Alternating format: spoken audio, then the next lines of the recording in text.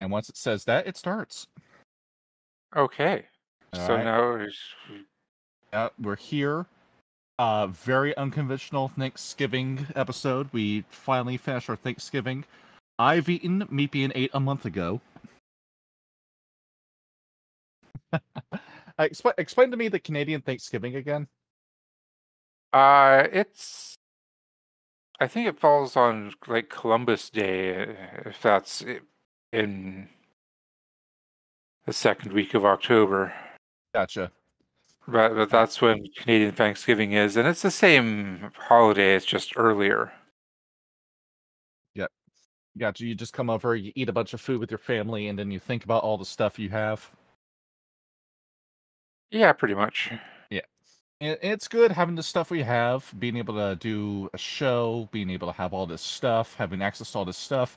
Shaun has been badgering me for the better part of a month to check out this D&D DC20, and I'm going to take a look at it. And I have Meepian here with me, and we'll see however long this takes. Yeah, got a little daunted when I got to the DC20 overview video, Hmm. and I clicked on that and I was like, okay, this will be a good way to get some perspective, and it's an hour and 38 minutes. It's like, no, I don't think I'm gonna give you an hour and 38 minutes for that. Yeah, I had it play in the background. I, this is. I'm completely blind. I haven't looked at this at all, so I'm going to take a look at it now. Alright, this is a blind schmuckhead's reaction to looking at all this. Shaun has sent me all this stuff. I'm not going to screen record anything because I kind of value this project and I don't want any of this stuff to be shown. Now that sounds kind of like an asshole thing because like why am I showing like werewolf books? It's because like werewolf is a 20-year-old game. I swear that stuff should just be available to the public already. Um, if you want to support this guy, just go to his Kickstarter. I think this is up on Kickstarter. I gotta figure out the link to that again. I'll post it somewhere in the description. All Okay. right, let's have a look. See, I'm gonna click the character sheet. All right, I automatically like the production value I'm seeing. All right, player name, character name, level, ancestry, background, class and subclass. All right, this all makes sense. All right, what am I looking at here with the prime?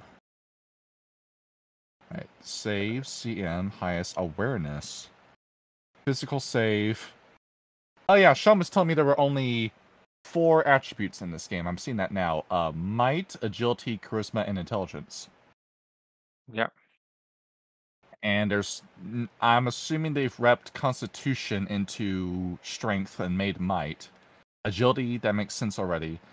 And then no wisdom. It's just part of intelligence now. Yeah, I'm not sure if I'm a fan of that because like there's like in Warhammer, there's Mhm. a definite difference between agility and dexterity, Yeah. and it makes sense. hmm Whereas Like it's with it's them. how fast you move on foot doesn't tie into how quickly do your hands move when you're reloading a gun. Yeah.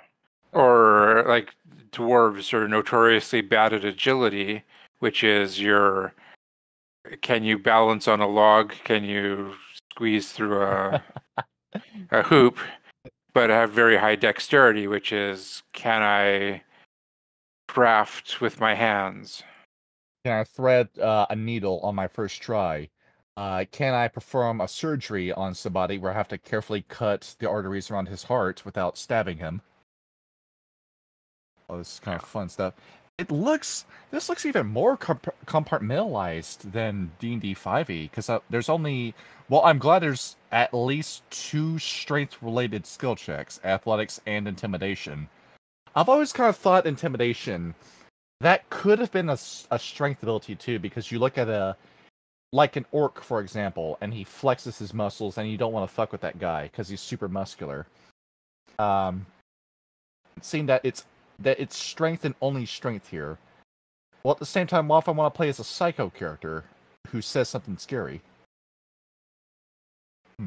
I guess I'll be influenced down in charisma. all this Could too. be. So saves, you just got a general physical save and a general mental save. And looking at this, agility, acrobatics, trickery, and stealth. No sleight of hand. I would assume that would be trickery. That There was makes sense a to me. there was another dexterity based check. I'm trying to remember what it was now that I am it slipping my mind. Alright, so this looks okay, this all looks okay. Animal influence and insight. Insight's charisma? This is very puzzling. Hmm. I guess that's your social skills. So insight is a social skill. I Uh, I suppose it's strange that's charisma to me. And then yeah. animal handling is now charisma, where I guess that makes sense. And then just the general influence ability. So I guess that's perception, deception, and performance all in one. I guess. Alright. And now we've got all the intelligence checks. We've got investigation, medicine, survival, arcana, history, nature, occult. I'm glad we have a dedicated occult stat again. Religion, and then a blank where you can just fill in whatever you want related to the campaign, I guess. Hmm. Yeah, although I don't, in a campaign that has an arcana skill, I don't know that an occult skill is going to be significantly different. I guess it's the difference between wizards and warlocks and sorcerers. I suppose that's the case because we've checked out Mage the Ascension, and you know there's like a massive difference between the Akashic Brotherhood and the Order of Hermes when it comes to casting spells. Like Hmm. the Akashics don't believe in the demiurge. In order for they cast a spell, they aren't drawing circles. And I guess occultism in this game, since it's D&D, would be more about devils, demons, and Yugoloths, I suppose.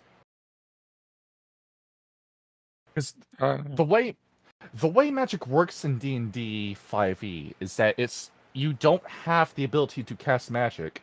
Instead, as a wizard, you're replicating it through the spellcasting components and focus. And then the sorcerer has the birthright, the warlock has the bargain, and the bard is that you have to play a song to recreate the spell, or say a magic word. And then the druids and the clerics, it's a gift for your devotion. And then the artificer, it's not magic at all. It's just you using devices that causes a magic effect. It's like magic, quote unquote, in Final Fantasy 7 and 8. Is how I understood the artificer. So I like it. I could see why it could be seen as a little bit much. I like it. Meepian doesn't. I didn't say I didn't like it, but I probably don't. Alright, gotcha. It's a maybe leaning towards a no. Yeah. Yeah, I just think Ray? that there's so much overlap between the two abilities that they don't need to be separate. Well, if we were to swap out occultism with something like, let's get rid of Arcana entirely. Let's just put occultism in its place instead. What was taken out from? Hang on, I know exactly what could be here instead. Science. Yeah, you could put that in there instead. Okay. Yeah, because you can't. You can be a wizard, but wizards don't have heal abilities. And you look at somebody who's bleeding out, and you say, "Oh, I guess I just need to bleed him out a little bit more, and then his blood will stop as the wizard." But no, if you had a science skill, you could say, "Oh, this guy, um, it's very clear that his carotid artery has been severed. I know exactly how to patch that up." And that could be there instead. I know you have like a fill in the blank skill, but they probably could knock off Arcana and put science there instead. Well, then I would argue that medicine and nature fill those niches just as well. Yeah, we probably could put a medicine stat in here too. You'll be knowledgeable Yeah, about yeah, medicine. medicine is under investigation. Alright, gotcha. Oh yeah, investigation's missing. I've noticed that right now after you said that. No, investigation's there. No, it's yeah. there too. Yeah, okay. Alright, so looking at that. Alright, investigation. Well, it looks like with those stats, it seems that intelligence is way more important of a stat in this game now. Because you know, in 5e, you could just get through an entire game with just a party of idiots. Yeah. Uh, Yeah, I'm that's for sure. playing a game on Tuesday, and it's a shame when the monk is the smartest person in the party with an intelligence of 12. Hmm. You got a paladin, druid, sorcerer, and ranger who just don't know stuff. The druid who doesn't know his nature checks. All right. Well, that's got me wondering now. What's the druid going to run off of intelligence, I or is would there imagine so. a druid in this game? I don't know. We haven't even gotten to classes yet. All right. Yeah. See, trades down here. We could get more economic with D&D. Looking at the trade section, I am assuming you would put your different tools there, like your thieves' tools, smiths' tools, cartographer's tools. That's where that would be. No, that too. Yeah. Where would you put proficiencies for your weapons then? There's only a one-page sheet. Where's the proficiencies? I guess it just comes with the class. It's kind of like the kit system from D&D 2e. Could be. Yeah, And, I don't see any proficiencies anywhere. gotcha. Now there's a language check. All right, linguistics, a D20 plus your intelligence or charisma. And you can know up to 4 languages. Well, that's probably how much I'd be able to memorize as well. You can have wizards that know 6 different languages. Mr. Yeah. Worldwide with the wizard. Okay. Then what else do we have here? Stamina. Oh yeah, Shaun told me about that, where all martial classes have maneuvers that run off a stamina point system in this game.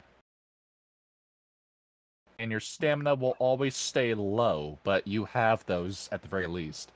And there's no longer spell slots, there's a mana point system in this game. Kind of like the difference between Dark Souls and Dark Souls 3. Yeah. Where I like it, but I don't like it at the same time. I mean, the spell slots is easier to manage, and it really brings down the casters. I feel like casters in D&D 5e are way too damn powerful. Way too strong. So the mana point system brings them back down to size. Well, it depends on how many points of mana they get per level and what spells cost. So we'll have to figure that out. I'm also thinking about hybrid classes now, like Pathfinder had the Spellblade. Was it called the Spellblade? No, it was called the Magus. That's what it was called. And you can have like a balance between the two with that one. I'm also imagining like what the Paladin look like now. Okay, now my interest is being piqued. And you've got a mental and physical armor class. Okay. And there's a DR stat here too, which operates like a damage threshold. It's like your armor points in World of Darkness, where that will automatically soak up however much damage you take from an attack. Okay. Alright, like this. And then hit points are hit points. Death saves. It looks like you can spell this, well, looks like 5 times, 6 times, and then you end up dead. Yeah, at least there's 5 boxes. Alright, gotcha. And it's combined with exhaustion. And combat, there's your different dice for your different attacks, and action points. Okay, this looks fine, this all looks fine. Attacks, 3 different attacks. Movement speed, jump distance. Well, it's good that we finally have that dedicated box for that now, because I've had to stop so many different games just to answer how far can I jump.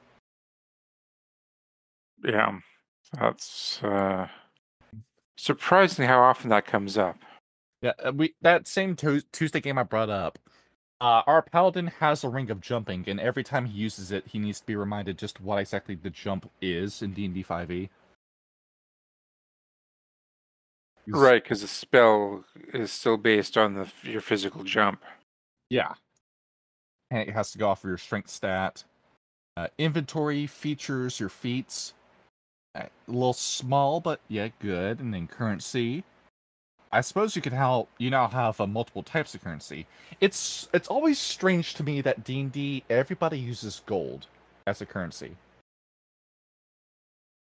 Yeah. And, you remember one of the best things about 40K is that the orcs use teeth as a currency. Hmm. It's the best thing too because orcs grow back their teeth. It's just very slowly. So you could just punch a guy's teeth out, and then behold, he has however much money that's in that pile of teeth that he just spat out of his face, and then he picks that up and then uses that as tinder. And so yeah, okay. So the sheet's a little strange, but I like what I'm seeing so far. Okay. All right. Now let's click DC20, the alpha. What does this do? All right. Big art. All right, DC20 is just a 0.4 version. Oh, I see. It's a little hyperlink table of contents. Ah, okay. How do you program that? I gotta figure out how to do that. That could be useful with our book that we're releasing soon. Contents note from creators. Okay, we support. Okay, how to support. Where does it say? Is there a? Yeah, the link's right there. All right, open link in new tab. All right, there's the Kickstarter. How much money have you raised so far? Well, I guess they met their goal because I don't see a place to download. I mean, donate. Maybe they have, maybe they haven't. I think I might be missing something. Maybe you need an account. I don't use Kickstarter, so I don't know this. Well, I'll just cut that link, paste it in Discord for later. Alright, what else do we have here? I can't get off of this. Alright, we're looking at the book now. Alright, I'm a little zoomed out. Can I zoom back in? Can I zoom in? Zoom in. Alright, okay, there we go. Okay, let's go through this book one at a time. You look at this with me? Yeah, I was just on a note from the creator. Alright, note from creator. It says support me. All right, there's a YouTube channel. There's all the stuff. All right, good to see. Attributes. Okay, might, agility, intelligence, charisma. We already saw that. Attributes. As your player character levels up, they are likely to gain more points to point to attributes. PC gain +1 attribute points at levels 2, 4, 7, and 9, and gain +2 at 5 and 10. Ah, okay. This character progression table. Let's see. Okay, we'll just look at the table later. Attribute scaling. Have there's little plus limits, kind of like D&D 2 in a way. Alright, this looks like a weird synthesis between 2 and 5. Alright. Your might stat. Heavy weapons and heavy armor have a might requirement. Okay, that's good. So you had that with heavy armor in 5e.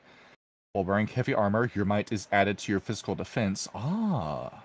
You gain a point to your health points. You gain a bonus to health points equal to your might. Okay, good. It is strength and constitution. Enrolled 1 stat at this point. Checks made to initiate or escape grapples use athletics.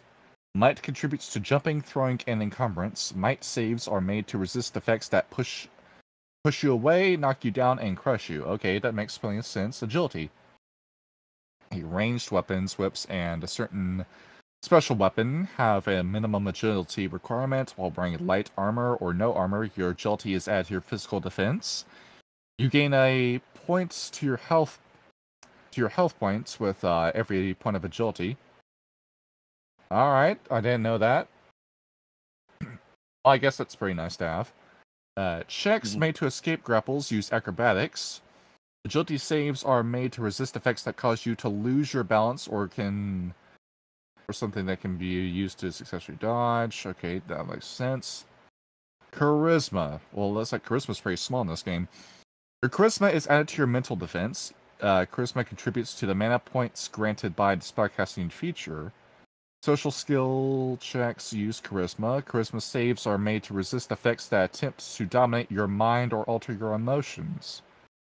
Alright, so did they combine wisdom and charisma then? Looks like a little bit, yeah. Alright, this is very peculiar. Intelligence.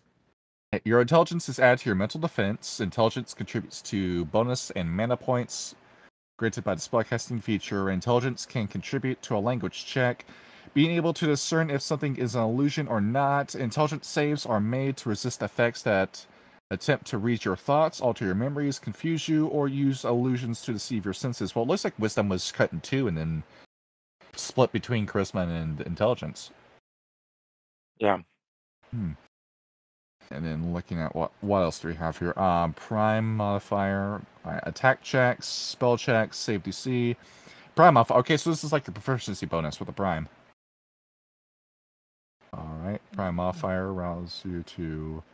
Okay, well, where do you get your prime modifier from? It is equal to your highest attribute. Okay, so that's what that is. Okay, so your proficiency bonus kind of like combines with that. Okay, I see what this is. The prime modifier allows you to create the kind of character you truly want to play without negatively impacting the combat ability. Well, I guess like proficiency bonus did that too, but I guess like if you wanted like a jack of all stats kind of character. Well, now I'm like, kind of thinking about it. Would this game be? What would be better, the proficiency bonus or the prime modifier? Well, I guess you could get way more bonuses right out the gate, depending on how you built your character. So I guess like a +3 instead of a +2. I'm thinking this over. I'm running this through my head. Yeah, it would really depend, I think, on what the numbers look like. I guess Like, so. like how many points you get for skills and. I guess I need to play this to figure out if I like it or not. Alright, and then your skill list. It looks like there's a prime skill in here that rolls off of awareness. I'm assuming awareness is what you would use for initiative in this game. Well, at least I'm just going to assume right off the bat. Alright. Skill checks. Alright. Well, I think we've already gone through the skill checks. I think we already know what all this stuff does. Yeah, but I wonder what the mechanic is. Alright. So, looking at the skill checks. So, it's if two creatures are wrestling each other, to use athletic skills to compete against each other. I guess it's the D20 roll plus your attribute. And then your skill proficiency. Well, if I put more points to your proficiency, how does that affect it? Okay, if I put more points into it. If I put more points, where is it? Where is it? Trade attributes. Well, now we're immediately into trade attributes. Where's the modifier? Where's the modifier in this? Where is it? Languages coming in the beta. Okay, so we're just looking at the very, very early version of this. Protection value looks good for as early as it is. Right. Mastery, I guess. I guess it's mastery? Mastery represents how good you are at many different things. With no mastery, you gain no additional bonus to your D20 rolls while having the highest mastery. I guess that's the little boxes and pips that we saw. That was like a +1 to the roll with each one. Yeah, that's probably right. Yeah, look at this too, like types of mastery. Yeah, I think that's right. I think it's just one dice added. Yeah, because Shaun was telling me too that this game is low numbers, where you don't have crazy high numbers in this game. You're not going to see somebody deal 59 damage in a single turn. Okay, this. Oh no, it's a +2 bonus for every box you click off. Alright, so that's what it is. It's not +1, it's +2. Alright, I see it now. The skill cap mastery. There's a little character cap for each one as to how high your skills can get. Oh, it does go up to 20. Okay. Looking at all this stuff. Okay, novice, adept, expert, master. Okay, there's that table. Expertise feature. Species skill mastery can also increase each time they gain an expertise feature to a skill mastery. I'm assuming that's part of the class. Gaining skill mastery. Your gain skill points at first level during character creation from your background. Okay, but looks like they're putting more points on background. Each skill point lets you pick whichever skill you want and increase its skill mastery level by 1. Then as you level up, your class table will grant you additional skill points that you can spend further to increase your skill mastery level, additional class features, subclass features, ancestry traits, or talents. Alright, this looks okay. This all looks okay right now. Gaining knowledge skill mastery. When you spend a skill point on a knowledge skill, you gain a bonus skill points that you can now see. Okay, so it's pretty much the same thing. Lacking skill mastery, but I'm pretty sure, yeah, you just don't get any bonuses if you don't have that. Same with the trades. Yeah, it's the exact same thing with the trades. I'm assuming it's going to be the same with the languages. Yeah, it says like 0, you don't know the language. 1, you're limited. 2, you have like a first level grade school level of understanding with the language. And 3, you sound like a gentleman in that language. I gotcha. Become the most eloquent kobold in existence. Just mention that with the Yip Yak language. Right. Yeah, I think I like that. The notion that you can be familiar with the language without being a master at it makes sense. Yeah, in 5e, it seemed like if your intelligence was 8 or lower, you just couldn't read. You could speak a language, but you couldn't read it, which was weird if you had a character that knew more than one language. Because how exactly are you learning languages in that case if you don't have a translator to go off of? That makes more sense in this system. All right, combat mastery. Okay, let's read this out. Combat mastery grants you a bonus to combat statistics such as your save DC, physical defense, mental defense, attack checks, and spell checks. Combat mastery is directly tied to your character's experience and is the only mastery that automatically grows over time as you level up. This allows combat mastery to provide a scaling. Combat mastery formula is half of your character level rounded up. Where, alright, looks like this is your proficiency system and what stuff you're able to learn. Where did I put on the sheet? I guess like there's space on the back of the sheet. Alright, okay, gaining combat masteries. Gain during character creation. Okay, additional class features. And then weapons, shields, armor, spellcasting mastery. At first level, when you choose your class, you gain a list of what type of weapons, shields, and armor you are able to use. And if you cast spells or not. Additional class features, subclass features, ancestry traits, or talents can give you access to any missing combat masteries you are wanting to pick up. Okay, attribute save mastery. During character creation, you select 2 attribute saves. To gain combat mastery in, you add your combat mastery to all saves that you use for the attribute. Your attribute save bonus is directly listed next to the relative attribute on your character sheet. Okay, this looks okay. This all looks okay. And then you have the general spell save DC formula of 8 plus your prime modifier plus your combat mastery. Alright, I see it now. Okay, this all makes sense. You have... It's like you have 2 different proficiency bonuses in a way. Mm-hmm. You see anything on this? You see anything on here you want to point out? I'm not sure what page you're on yet, so I might be getting a little bit far afield, but I've found the list of trades. I was on page 14. Oh, you're way ahead of me. Well, where are you in the book? Page 8. 8? 8, okay. Yeah, I found a different... okay, well, let's go back to that one. Alright. Animal insight. So, okay, yeah, there's the trades, and there's the trades left beneath it. So, artistry. Oh, you categorize the traits in different ones, too. Alright, well, that makes a little bit of sense. Somebody's messaging me on Discord. Alright. Send that guy a message. Say, give me a minute. Okay, recording. Yeah, I'm not editing that out. We're leaving it in. Okay, artistry. Illustration, using calligraphy's tools. Agility for that. Well, I guess it makes sense. You gotta have good hands, good paintings. You can visualize a painting, but if you don't have the hand skill for it, you can't draw it. I guess that makes sense. And there's what kind of medium you use. Musician tools. They have the list of piano's down here. Alright, good. That was missing from 5e. Like, well, if I want to make a character that's a pianist. And we don't have 5 different kinds of horns anymore. We have just general horn. Okay. I can hear theater, acting, comedy, dancing, singing, and juggling. You have a stand-up comedian bard. Alright. Subterfuge, you have a disguise trade. Okay, it goes off agility or charisma. Cryptography.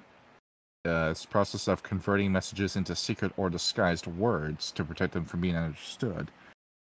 Gotcha. Gaming sets. You can make a professional gambler in this game. And crafting, alchemy, blacksmithing, glass blowing, herbalism, jeweler, leatherworking, sculpting, tinkering, and weaving. And then you have your services down here, which I guess this is the more practical stuff like cartography, carpentry, cooking, brewing, masonry, and vehicles. And then they have not put the languages in yet. So I guess you could just pull these over from 5e if you want at this point in the game. What page are you on now? We should be on the same page. I'm on page 11. All right, page 11. All right, looking at this with you. Yeah, it's got the whole skill mastery. Like, you see the table right there. Oh. Or it's skill mastery, and it's the same with your trades and your languages. Well, not the languages. Well, also, yeah. The languages goes off a different table. It's similar, but it's a different table.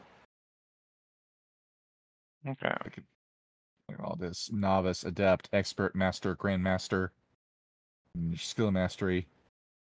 All right, I got up to 14 and then I stopped. And see, let me take a look at what's past 14. That's your check and save system. Now we can figure out how to do that. But let me wait for you first. Okay. See what's Okay, so they talked about language mastery, but that is not what languages are available. Yeah, I'm assuming it's just going to be a copy over from the 5e list. They haven't made any lore for this game yet.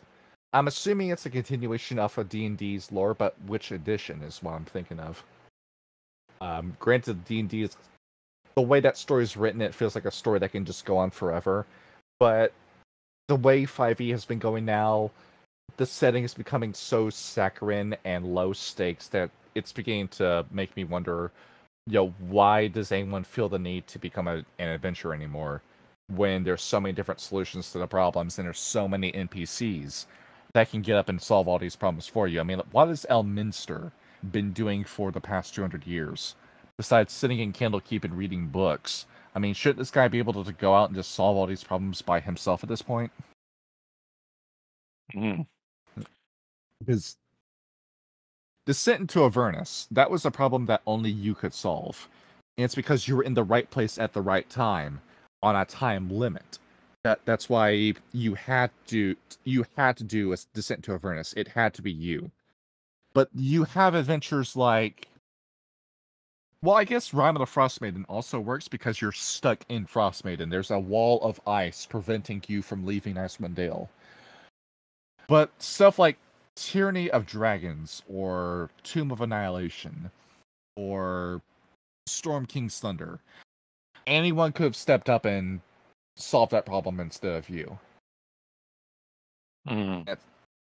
And towards the ends of Tyranny of Dragons, the Harpers and Zentarum both rise up and start fighting Cult. So it kind of begs the question: is like, you still need us? I mean, we're here to fight Tiamat at the very end, but it feels like that's the only reason we're here.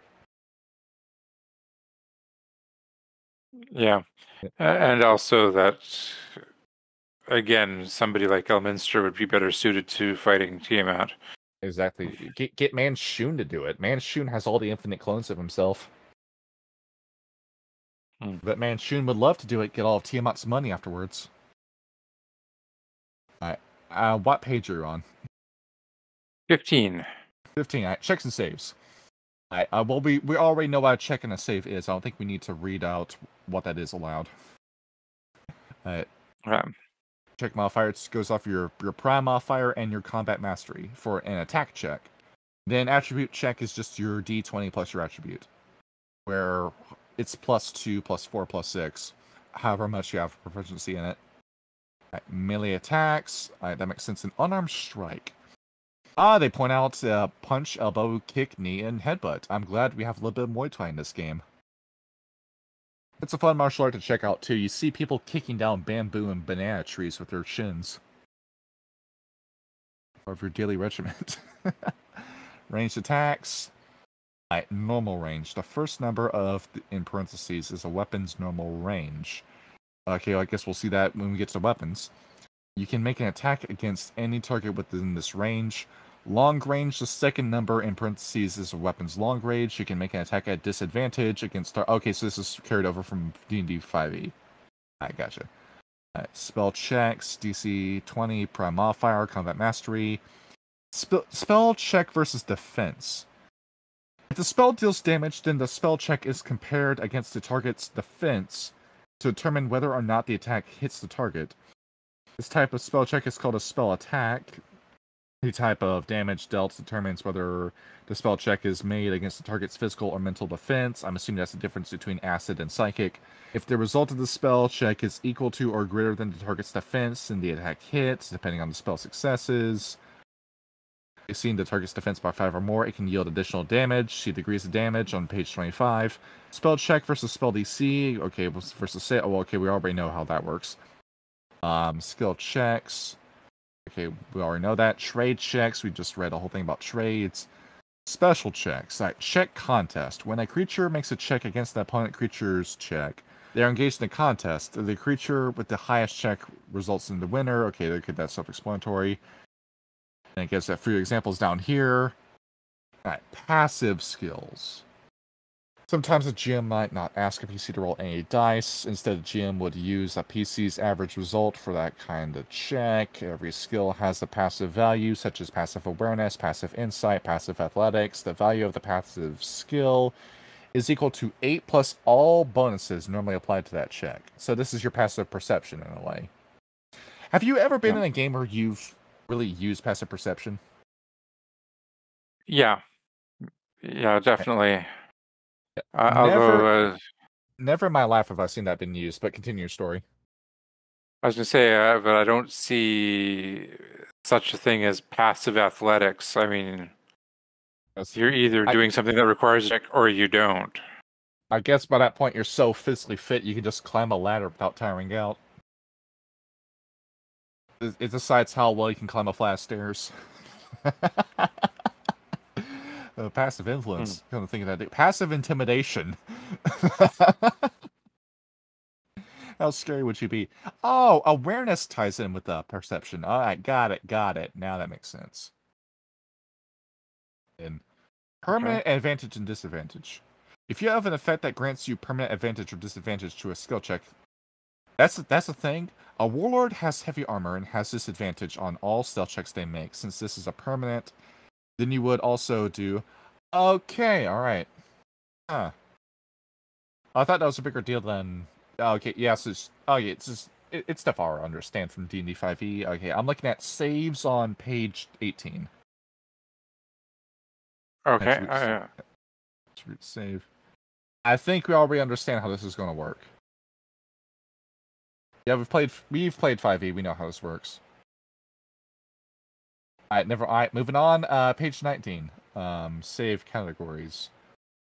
What is a dynamic attack save?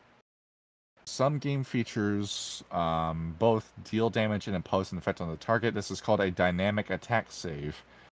The provoking creature makes an attack check at the same time the target makes its save. The provoking creature's check is compared against the target's defense to determine if the target takes damage, and the target's save is compared against the provoking creature's save DC to determine if the target is subject to this effect.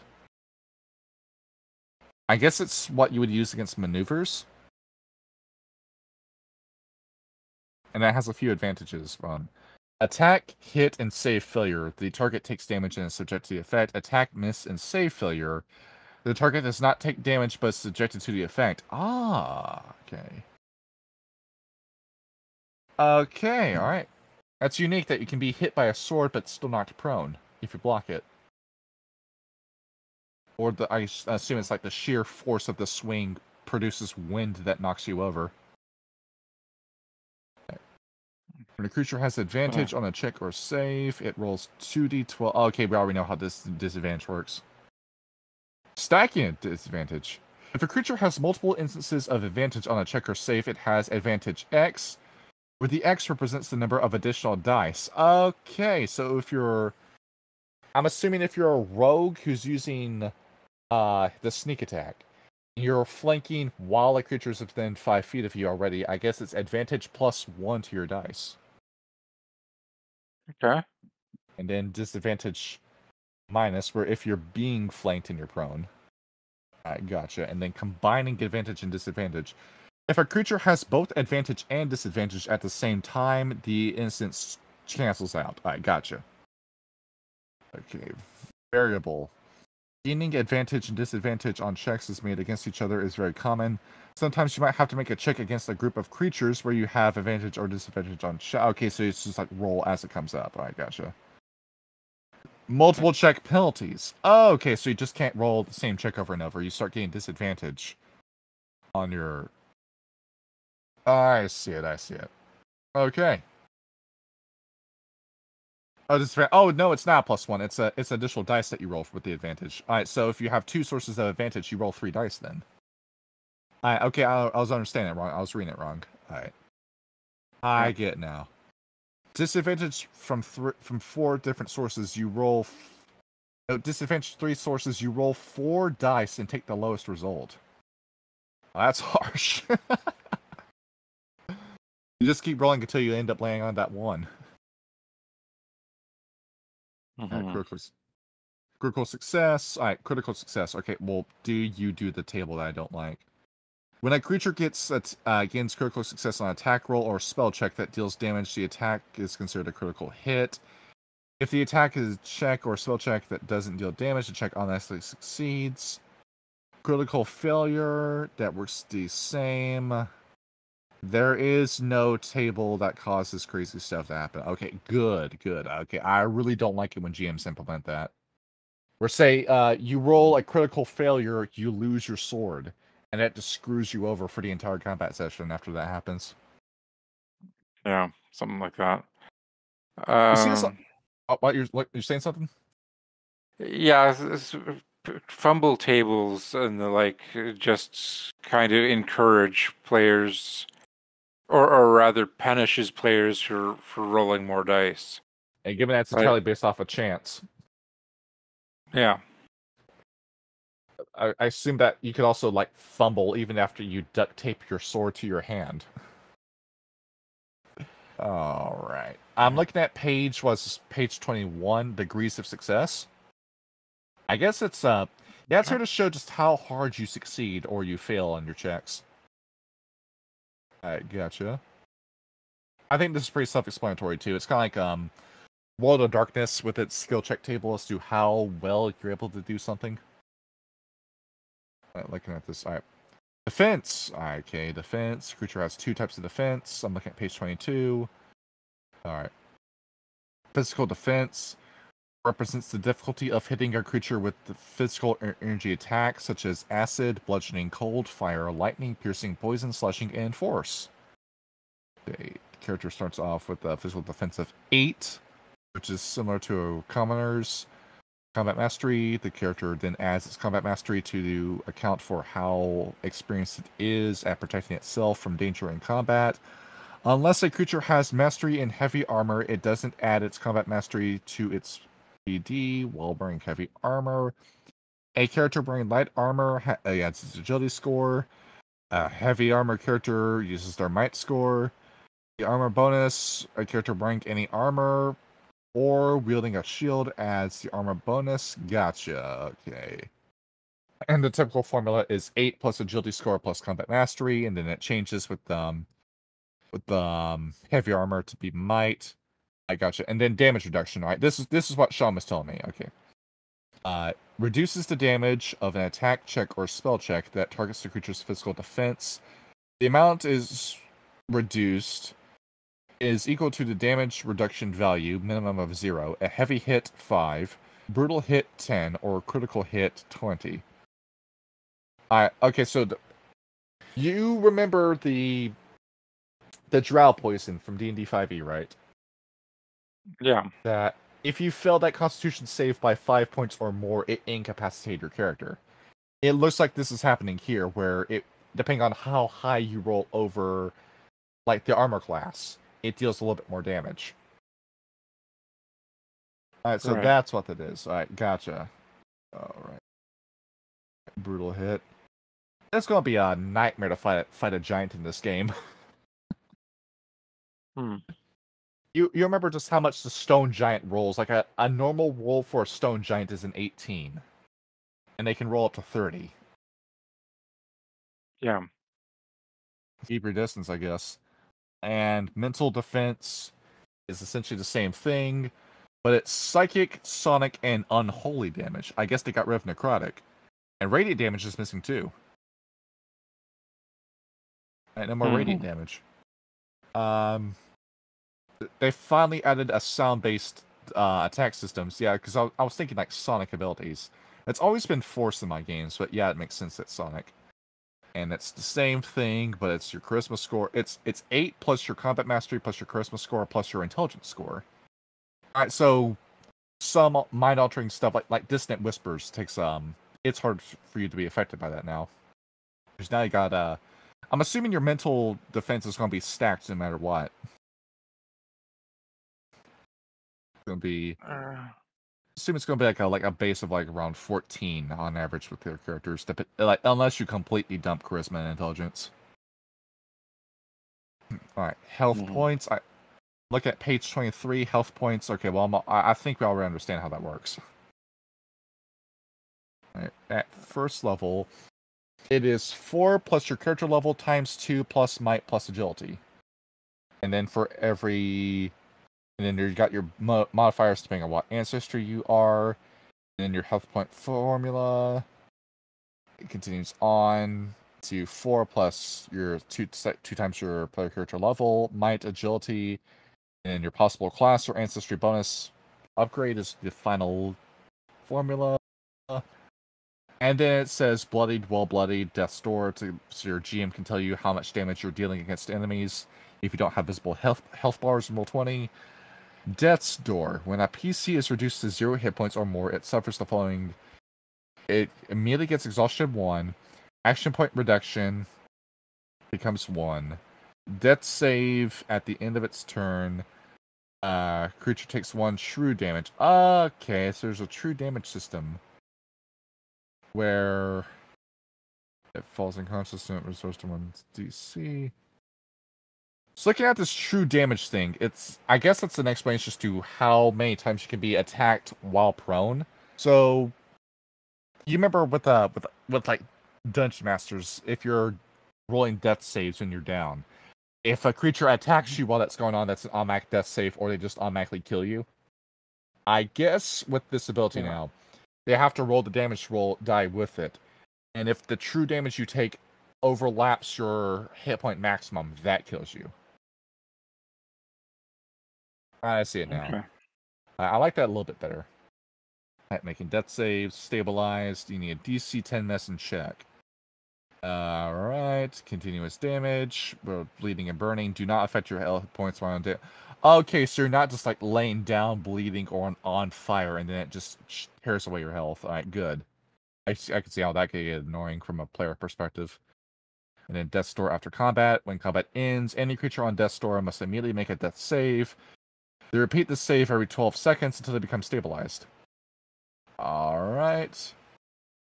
So I guess you're bleeding out after you take that much damage.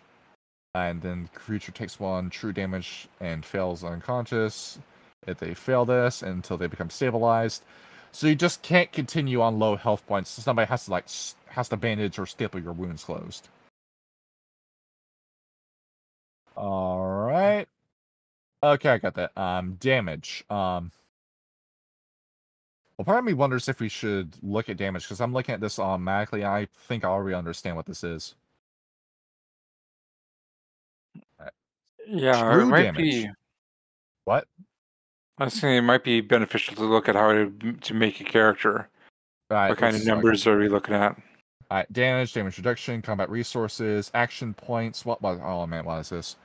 Action points which you can spend in combat. Oh, okay, so that's like your action economy. That's what that is. Okay, that's what they're calling it. Alright, I get it. Mana points, stamina points. I already told you what those are already, because Shaun told me about that.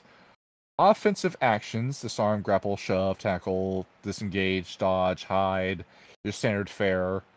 The help action, to use the help die. Oh, using the help action just gives you a D8 to a check then. Okay, so it's like the Park Inspiration dice in a sense. But how far away does the enemy need to be? Apparently it's just until they do their next thing. Okay, so there is no distance limit. Well, I think the creature has to be standing next to you. But it's not like... The help action is stupid when it comes to melee because you have to help a creature who's attacking a creature that's also within 5 feet of it. Okay, so it's more like the mastermind rogue in a way, where you can just tell the creature like, I'm giving you advantage on attacking a creature that I designate, and I just need to be staying next to you. And okay, so this looks fine. This all looks fine. All right. Object interaction, spell, skill, conceal, analyze, intimidate, investigate. Okay, we all know what this is. We know what this is. All right, held actions are a thing. Thank you for playing the rules for that. Come to think of it, is held actions, are those brought up in the D&D 5e book? I'm pretty sure they are. Oh, hold on, man. Here's something. Here's something. Spell duel. I'm okay. Shaun told me about this. Okay, so what happens? You declare a spell duel and spend 2 AP or 1 more mana point to challenge a creature with a spell of your own. So every creature has counterspell in this game, and how it's done is I was explained to this as, say a creature is shooting a ray of frost. You can counter that with your own ray of frost, and you have like a little Harry Potter beam clash, like Dragon Ball Z beam clash. And you have to like outroll the other person making the spell. And if you outroll them, you stop the spell. If you lose that roll, you take damage. Okay. And there's a wild magic table in this game. Where boo, it's only a D20. Where's the D100? I guess I need to finish the game first, and then we'll get them 100 points. Alright, maneuvers. Yeah. Should we go back to maneuvers later? Sure. Alright, maneuvers, techniques, skipping ahead, spellcasting, mana points. Okay, I've already got an idea of what these are. Schools of Magic. Oh man, this caught my eye. They added 2 of these. Abjuration, Astronomy, Chronomancy, Conjuration, Divination, Enchantment, Destruction, Illusion, Necromancy, Restoration, and Transmutation. Ah, okay. Alright, well, I was going to say the Wizard has been getting pretty stale lately. Given that everything was made in the player handbook, and then everything that comes out after that is just the same kind of subclass, but retooled in a slightly different way. Because the Chronomancy Wizard is just the Divination Wizard, but Divination acts just a little differently. Okay. There's mechanics in here for drowning, for vision. I think we already know how some of this stuff works. True Sight, we know how that works. Creatures in combat, okay, we know how this works. Light weapons, heavy weapons. There's a weapon table. I found it on page 58. Oh, you're way ahead of me. Yeah, but I've been scrolling through this trying to find the character creation. Okay. Yeah. Alright, sickle, hand axe, battle axe. Yeah, you look at these damage values. The great axe deals 4 damage. That was a D12 plus your strength modifier in the last one. And 5e. You can throw the sickle. Alright, good. Yeah, because Shaun was telling me this is a very low number game. I think it's high. I think 100 hit points is considered to be massive for creatures in this game. Yeah. Right. Okay. Chained weapons. Ah, okay. I was wondering if we could have a nunchuck monk, and now we can. Okay. Alright. Picks, spears, staffs, swords, fist. Oh, you can finally have a knuckle weapon. Good. They finally added this in. We've been waiting for D&D 5e to do this, and they just never did. Whips, special weapons. All right, rapier, spiked hammer, morning star, and great star. All right. Let's see, ranged weapons, bows, crossbows, and special. Okay, yeah. Okay, we've seen this before. All right, magic weapons, where you get the little +1, +2, +3. Same with your armor. Same with attribute. Okay, attribute requirements. Okay, scroll. Conditions. Okay, I'm looking at this. It pretty much is the same as D&D 5e on page 63. Okay, scrolling past that. Resting. Oh, okay, we'll come back to you in a minute. Where's the character creation? Game Master's Guide. Okay, we'll get to it later. Character creation. I found it. Page 69. Okay. Character creation outline. During your player character creation, you will get to customize your PC in the following ways at level 1.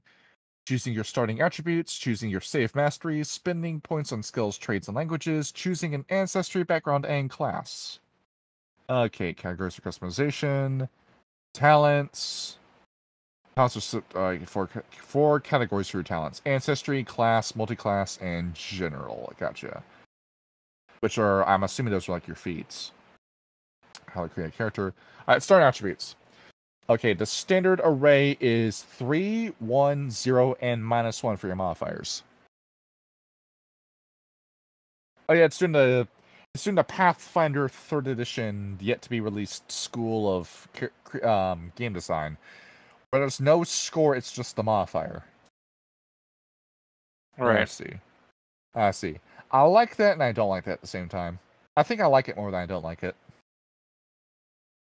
And then an additional +1 that floats that you can just put wherever. So you can have a starting prime modifier of 4 in this game at level 1. It's pretty good. And then you can just use that +1 that cancel out that -1. Alright, roll method. Yeah. If you want to roll for stats, it's a D4 -2. And you do that 4 times. And then you +2 a stat of your choice. Well, then you just have 2s and everything, right? Or you can have a -2 for a stat. No, a -1 for a stat. Yeah. I don't think you want to roll in this game. And then point by, you have a 0 in all of your attributes, and then you get 4 points to put wherever you want. I think the standard array is the way to go with this character creation. Yeah, the rolling, I mean, you could get 2s across the board and be a Joe demigod. Schmuckatelli. Yeah, but if your dice are mean to you, you could get 0s across the board. You're just going with -1, and you can't do anything with that. I mean, you get that +2, but behold, that's just going to give you a 1 modifier. I guess if you're playing a character who's like kind of like a loser that becomes a hero, I guess you want to use that instead. Yeah. And there's a point buy method, but at the same time, it looks like the beefiest character you can create is the standard array. Alright. Prime modifier, we already went over that. Okay, choosing your save mastery. You get to choose 2 attributes to gain save mastery at level 1. Choose 2 of the 4 attributes, and then you get a little bonus, it looks like. You're now able to use your combat mastery to those saves. Okay, got it. So that's your save proficiency from 5e carried over into this game. I thought it would be only 1, but no, it's 2 in this game. It looks strong to me. Leave it. Let's let it be strong. Choosing your ancestry. Okay, they're using the space system here. Alright, gone are the feat system. You movement speed of 4 spaces. Your size is medium across the board. Ancestry traits. There's no ancestry traits. Well, who do we play as then? What are the races? There's no races. That's a good question. And if you pick a halfling, for example, would you be a small character? I guess the halflings wear the Ron DeSantis shoe. That gives them the 4 inches they need to reach medium size. Okay. This shit's missing. I guess you just gotta play a human then. The elves and the dwarves and the gnomes. And the Githyanki. Nuts, it's missing. Okay, alright, choosing your background. Okay. You get 5 skill points to spend on skills. You must not go over the skill cap mastery for level 1. Alright, 3 trades and a language. And the background trait, which is yet to be really, and the backgrounds are not here. Which would also decide your starting gold. Alright, carrying on. Choosing your class. Alright, well, what are the classes? Okay, you have the health point system. Okay, we've already seen this before. I think you could like show that in just like isolation for like to your players. Just take a little screenshot of that and then post it somewhere. Here, what am I looking at? Player progression. We all go off the same table. All right, level 1, 2, 3, 4. Okay, levels 1 to 20. Your skill mastery increases with each one. Get a little attribute point bonus, a skill point bonus, a trade bonus, and then a feature, talent, or trait. You see this table? It's on page 71. Yeah. Alright, so looking at that. This is okay. This is all okay. Alright, leveling up. When the PC levels up, there are updates. Okay, so it says so it says what was on the table, but in word form. Alright, gotcha.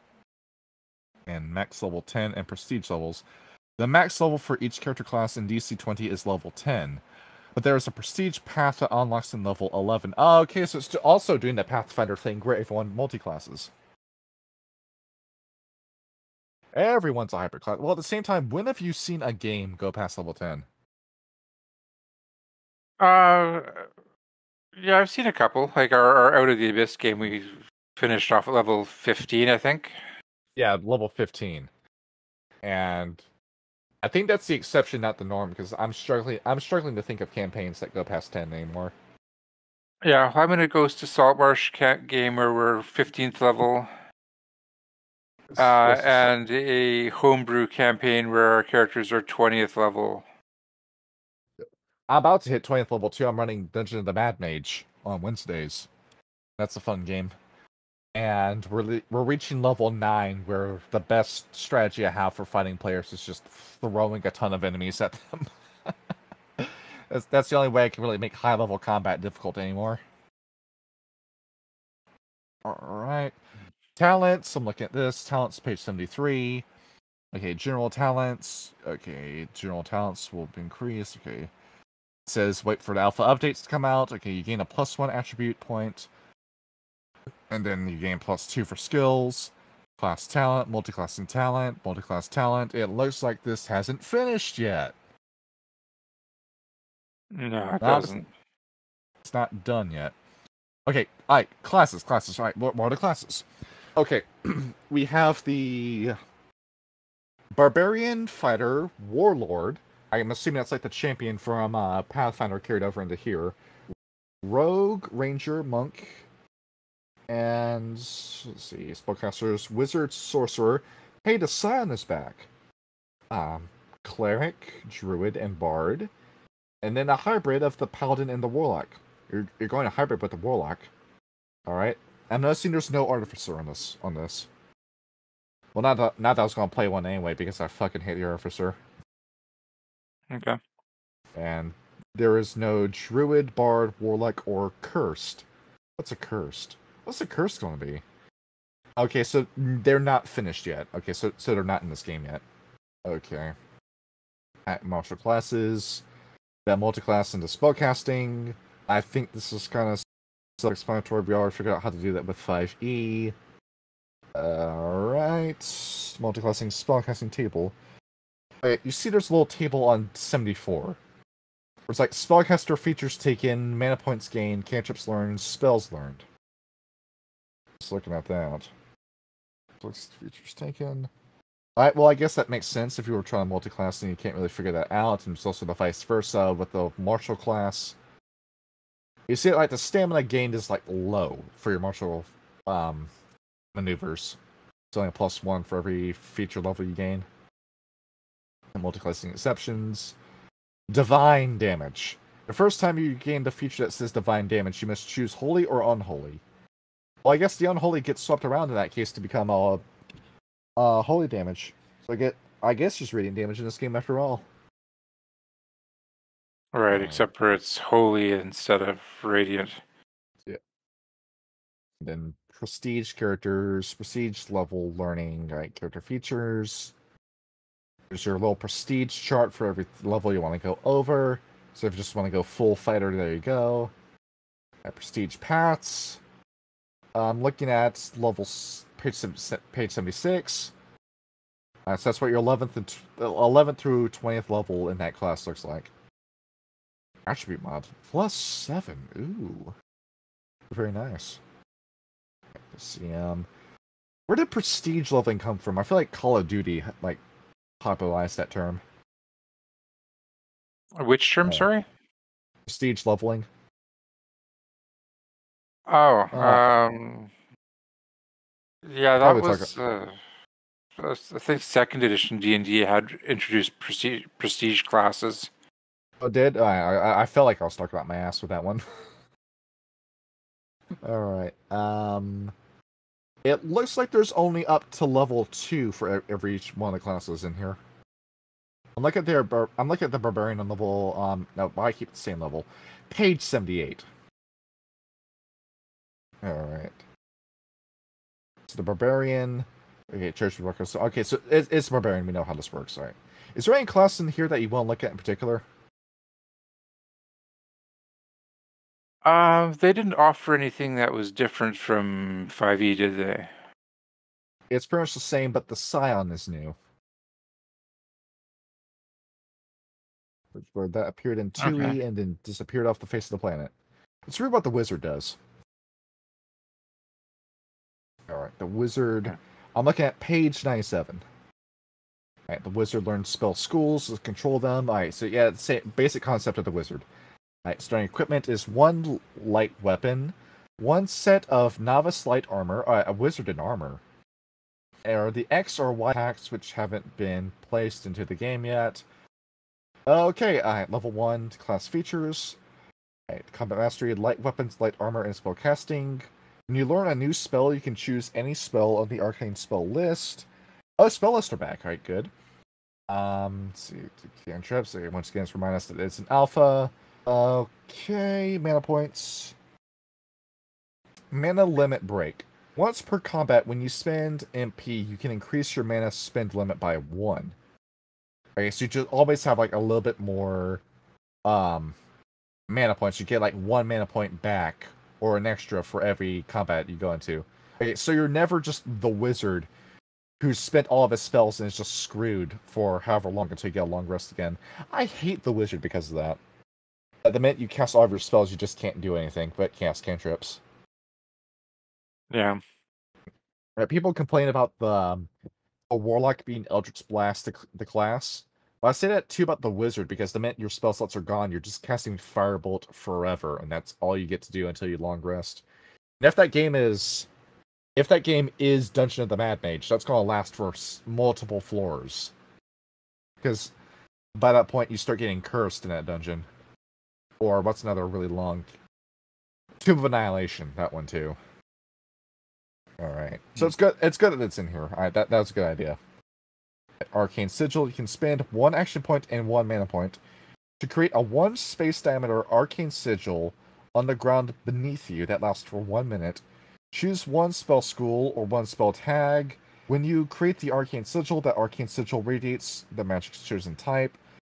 While a creature is within the area of your Arcane Sigil, it has advantage on spell checks to cast or produce the effects of that spell within chosen spell. Okay, so it gives you a little advantage on casting spells as long as you stay still within that circle. How long does that circle last? I'm assuming until that's finished, this will just be indefinite. You can just walk into another man's sigil that he made 5 days ago and start using fire spells in that sigil. Mm-hmm. Right.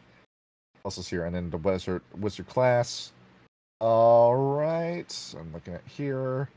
Looks like they finished the table, but they didn't put it in text form. There's just supposed to be a class feature that you get at level 5, and yet the class feature just isn't down here. Yeah. So Yeah, they it only don't goes finished. it only goes up to 2. You ready for a level 2, like a 2-level game in this? Speaking of this too. Speaking of it, the subclass features are also missing. So you can you really do only go to level 2. Yeah, subclasses are also missing. Right. Also on here, spellbook flavor. You have a spellbook containing all of your spells. Okay, so yeah, the same thing for 5e. Inscribing a spell into your spellbook requires 5 gold and 1 hour. Oh, I hate that. I hate the 1 hour writing time. Well, why can't I just take a spell scroll and then staple it to the inside of my spellbook, and behold, I now have that spell in my spellbook. I guess you could. You'd have a janky looking spell book, but It's like a spell folder in that case. You play as the wizard that walks around with a manila envelope and just pulls out spreadsheets of spells.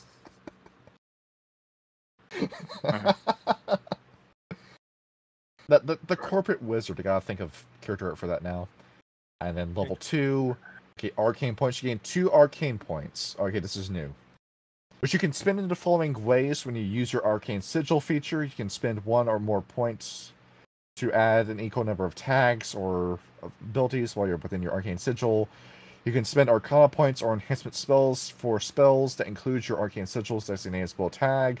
When you gain an additional 2 arcane points each time, you regain all these points on a long rest, and then you get a talent. Okay, let's look at a martial class too. I think that's all there is on the wizard. Let's look at. yeah. Do you want to do the monk or the ranger? I was thinking the warlord is right there. Well, warlord, right? Let's look at the warlord. All right, warlord. Okay, the commanders of the battlefield, inspiringly. Okay, so this is the champion. Okay, gotcha. Okay, 2 of the following light weapons, heavy weapons, or shields. I guess I can pick 2 shields as my equipment with the warlord. Just walk around like that. Okay, 1 ranged weapon with 20 ammo, or 3 throwing weapons. Be the right police officer with that build. 1 set of novice light armor or novice heavy armor, and the adventure packs coming soon. A warlord level 1. Alright, combat masteries, all weapons, all armor, and all shields. Okay, you gain access to maneuvers and weapon passives. You know a number of techniques as shown in the techniques known column. Well, how many techniques do you know? 1, 2. Okay, so you know 1 because it only goes up to level 2. Stamina points. You have a number of stamina points, and it's shown in the table where it goes up to 2. Okay, you gain 1 stamina point every time you grant an ally a help die. Okay, so I like that. You remember the Banneret fighter and how it sucks in 5e? Not really. I'm not familiar with that subclass. Well, it's because you never see anyone play as it because it's horrible. It's supposed to be doing what the warlord is doing. So that makes sense. That this rewards you for staying behind or in front of your other party members. And then every time you forgo your action to use the help action, it gives them the help action, and it gives you a stamina point for doing that. I like that. I like that. That's smart. Okay. Inspiring presence. When you spend stamina points while in combat, you can restore an amount of HP equal to the SP spent. Choose any allies within 5 spaces of you and divide the HP among them. A creature must be able to see or hear you to benefit from this feature. Good. Really good. This looks good. This looks like a really good class right off the bat. Commander's Call. You can spend an action point and stamina point to command 1 willing creature they can see within 5 spaces of you to take one of the following actions as reaction for free. The creature can make an attack action check, move, or dodge. Okay, this is really good. This is really good right off the bat. I can see myself using this for... Alright, so I can only wait to see what you're going to do with subclasses for this one. Okay, Combat Leader. Your experience as a leader on the battlefield. At the start of combat, you can freely grant 1 creature of your choice to help die. You're making an entire class based around the help action. That's cool. Herald Banner. You have a Herald Banner that is made from a 10-foot... This is the banneret.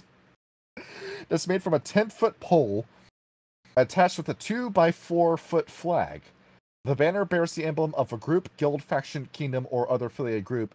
You can spend 1 action point to plant the banner on the ground with 1 space. Well, what does it do?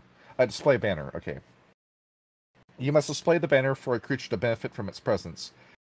Okay, you're able to do this to other you rally allies with this. Okay, while your banner is on display, you can spend 1 action point to take the help action as an action or a reaction to aid a creature with an attack action. The creature must be within 5 spaces of the banner. Oh, okay. And then replacing the banner, you need to spend 5 gold to make a new one. Okay, good. Alright, this is really smart. This is a smart class. Meepian, what do you think of this? I think it's neat. I It. would like to see how they stack up against a fighter in actual melee to melee combat. Well, in that case, should we read about the fighter is then? Sure. Alright, fighter. Where are you? Page 81. Okay, so it's the fighter. We know what the fighter is by this point. Okay, starting equipment. 3 light weapons, heavy weapons, or shield. 3 shields. 1 ranged weapon with 20 ammo, or 3 throwing weapons. Novice armor, heavy armor, a pack. Okay. You're proficient in all weapons, armors, and shields. You gain access to all maneuvers and passive weapons. Ooh.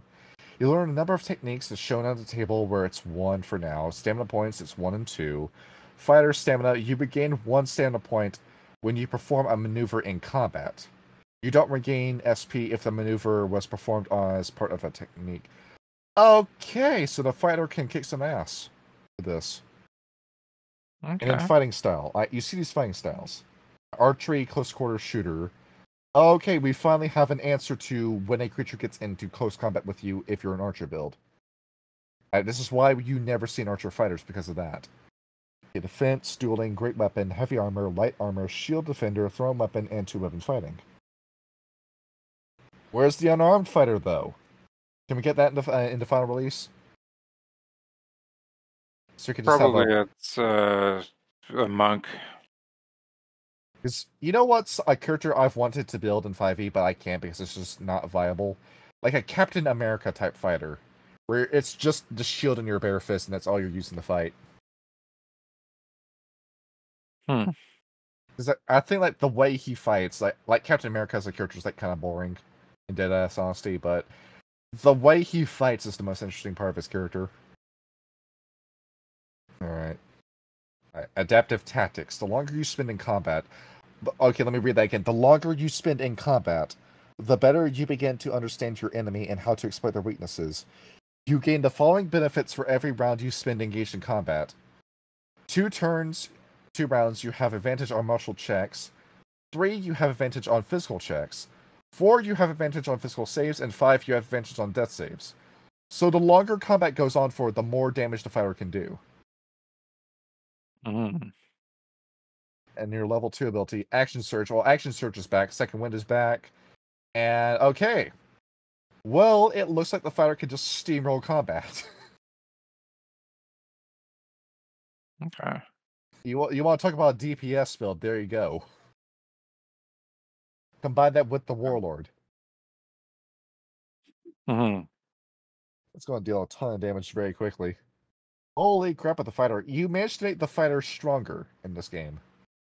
Just from that one ability. Okay, the pre-made spell list. Should we go through the spell list? We could glance at it. Where page are we on now? I'm flipping through it. It starts at where does it start? Page 99. Good. Okay. They categorize these spells by element. All right, so if you want to be a full fire mage, you now have a page for that. I'm yet to tell whether or not Flame Blade is going to be useful or not. Flame Blade in 5e is terrible. Absolutely horrible. And grease is in here. So it looks like you can set the grease from grease on fire. Yeah, it is Okay. flammable. Because it doesn't say you can do that in 5e, but now it says it explicitly here you can set the grease on fire.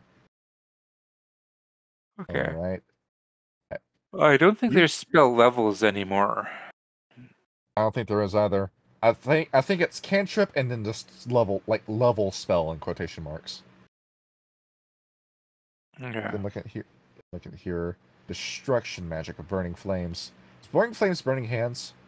It is burning hands. Alright. Why did you combine ice and illusion?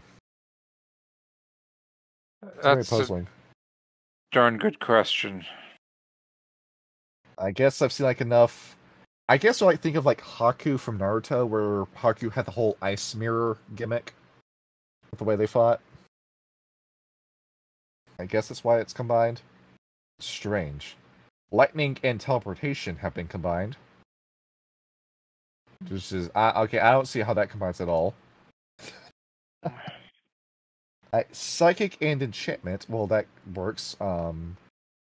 Command is back. One of the strongest first level spells is back. Holy and restoration. Okay. Special sorcerer class feature. Okay, so there's your whole sorcery point system. And your cleric gets the unique spells. Close wounds instead of cure wounds, and augury. Augury's back. Oh, that's the end of the page. It stops on 109. Huh. Uh, Okay. Alright, so that's what we have. Looking at this. Should we keep looking at this, or should we go to the monster manual? Well, how many pages are there left here? We've looked through the book, but we've skipped a few things. We skipped over what the rest system does. Where's the rest? Alright, the rest system. Alright, I gotta find out what page that was again. Character creation, Game Master's Guide. There's a lot of stuff missing in this book, but yeah, it's still in its alpha stage. So we're looking at the proof of concept at the moment. I guess you could call this. I found it. Page 65. Okay. So resting. You have a number of rest points equal to your character. There we go. Thank you. Okay, I'm getting sick to death of D&D games where after every combat your party asks for a short rest. Thank you for putting it in the game. Okay. Whew. Alright, no activity, sleeping, meditation, and contemplating while idle. Alright, you can do light activity, strenuous activity, dangerous activity, quick rest. A period of no activity or light activity is at least 10 minutes long. You can spend one or more rest points up to your maximum at the end of a quick rest. When you do so, you regain HP equal to your might plus 2. Short rest. At any point of a short rest, you can rest or regain HP.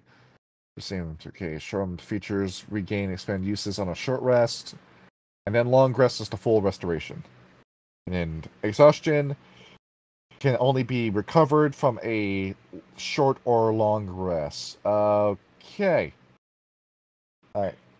And if you're doing light activity, it needs to be a DC10 save.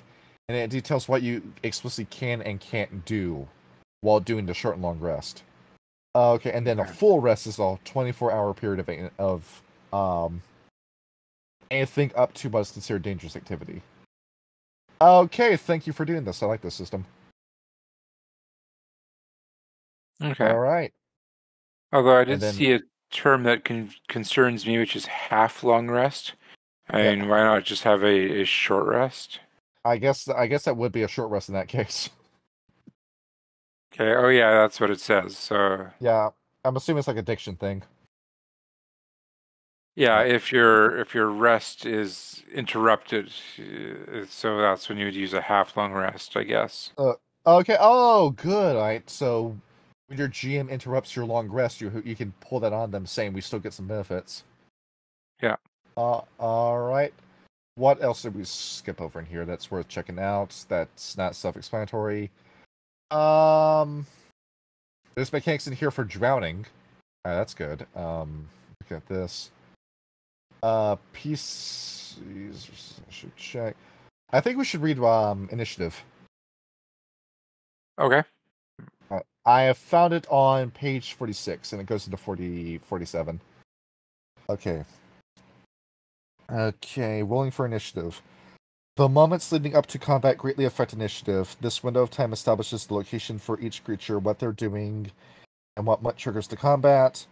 Rolling initiative is when players make initiative checks to determine their overall order of the participants in combat.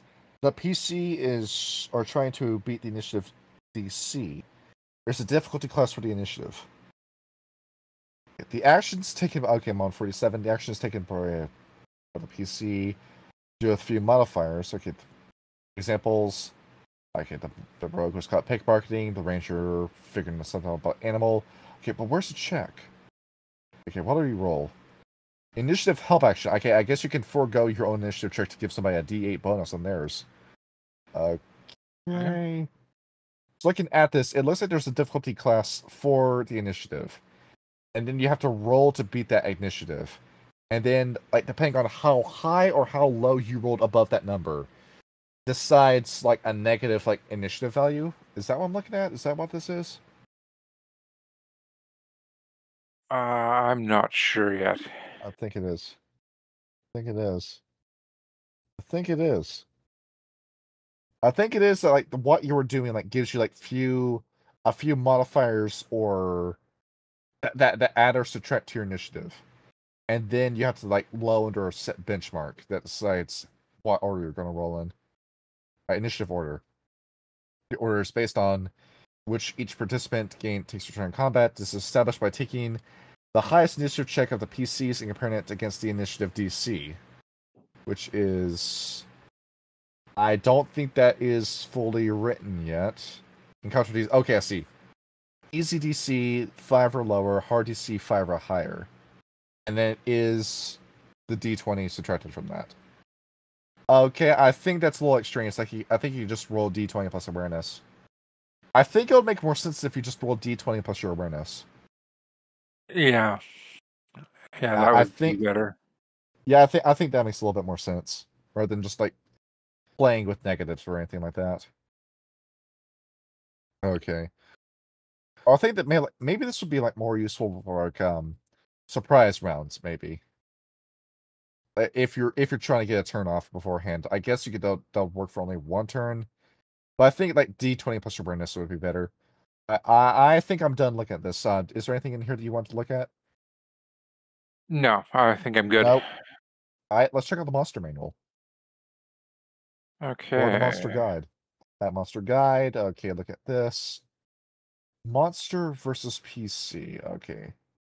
You have a little difficulty table. Right, so the highest hit points you should probably be fighting at level 1 is 15 hit points. Okay, got it. You thought out the whole difficulty. But the question stands, will it be like 5e where you have a challenge rating and then the challenge rating just doesn't make sense? You gotta math this one out. You gotta do a lot of playtesting for this one. I see. So basic information to monsters. They don't have any pre-written monsters yet. So it's more like it's more rules as to how to build a monster then. And there's up to 3 levels of monster difficulty. So looking at all of this. Monster cheat sheet. They have a few attack actions they can do. They have a cleave value. Apply 1 attack check per turn to 2 adjacent targets. Oh no! Monsters can now attack 2 people at the same turn again. Crap. That was the mechanic from 3rd edition. That was super dangerous. Well, combat just got a lot deadlier. Yeah. I'm looking on page 3. Okay, and then regeneration abilities again. Resistance and shielded. Alright, well, looks like this game isn't going to be as easy as I thought it was going to be. Looking at all of this. It's your saves. Monster passive effects, game master tips. This is more rules on how to build a monster than anything else. Okay, so if I want to build drow, orcs, and kobolds, I could use this, but if I want to make a pit fiend, I can't. Have you guys found a pit fiend at level 2? It's possible in D&D 2nd edition. You remember that time in Theros that I put a DC 15 monster in front of you guys at level 4 and you won? What was that monster? It was the big lion guy. The black lion. Oh yeah. And you fought him in the castle. And just like by playing smart and exploiting the mechanics, you won that fight. Alright, look at this. Boss point. Wait, hold on, man. What is this? Page 5. Creatures can have a number of boss points, 1 to 3, and they can spend them on some things listed below. such as choosing to succeed on a save that they failed and reducing the damage you just took by half. Legendary Resistance is back. This is Legendary Resistance under a new name. Made specifically for boss monsters. Hit by fire damage, you take no damage. Okay, so it looks like there's rules on this. Along with the legendary action. No, hold on a minute. There's legendary actions and boss points. Oh, crap. Well, some enemies just got a lot harder to fight. Yeah. Recharge. Recharge at the beginning of combat. Oh, no. Legendary actions never end. Look at this. Well, this could be absolutely crazy. All right, put that away. And there's a little adventure module here. The Hunted. How many pages are there of this? I'm just going to flip through this. Okay, so what looks like proving yourself, challenges, rival group. Okay, some example dialogue, leaving the city. Yeah, it gives a few like pre-written things, how to make like NPC sheets, wild monster attack. All right, so it looks like you and another adventuring group get in an argument, and then you fight some monsters, and then that's pretty much it. And it takes you up to level 2. And then right before you become level 3, it just stops. Alright. Wow, man. Looks like DC20's got some more books to be released. Bonus levels, perks volume. Arctic Survival Guide, and Alcander's Almanac of All Things. Some books just yet to be released. There's a Discord link. Alright, wonderful. Well, I guess they want to give us that. Hold on a minute. Can I just open that Discord and just join the Discord? I think I can. Probably. Yeah, I think you might want to change that around to like every person who pays for this or is a Patreon subscriber gets that link. Because that's going to leave you open to raids. Meepian, the reason why I haven't made a Discord server for us yet is because, you know, the prospect of being raided by some guy who doesn't like our channel. Oh, okay. I think I've got a verification system in mind, but I'm still working out the finer details because I don't know how to Discord mod all that well. I've done it before and I didn't do a very good job at it, so I'm figuring it out again. Alright. I think we've seen all there is to see. Yeah, so there's still a lot of gaps in the system. Well, this is still at the very early alpha, so I'm excited to see what the beta looks like. Because looking at what we've got, it looks good. It looks like a good RPG system. Off the D20s. Mm-hmm. Yeah. What do you think about this? I like that they have skill levels. Like that's something I felt in 5e was missing is, you know, you can learn the skill and you can have expertise in the skill, but there's not really a spectrum. Like further growth in the skill. Like you just gain proficiency in performance and you just stay at that level of performance forever. Yeah. Yeah, pretty much. Yeah. So it looks like you compartmentalized and expanded the game at the same time. It's weird.